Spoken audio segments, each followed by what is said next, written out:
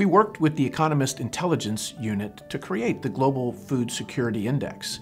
It gives us a really valuable tool to use to evaluate these issues around the world.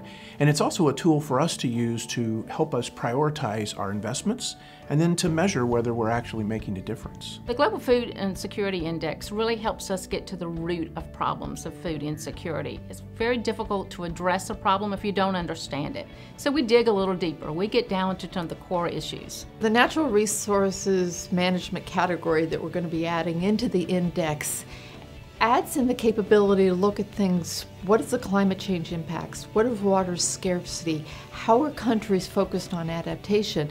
And it gives the people who are looking at what policy changes can we make a new lever to add into that predictive category so that we can make sure over time we're going to have global food security for everybody.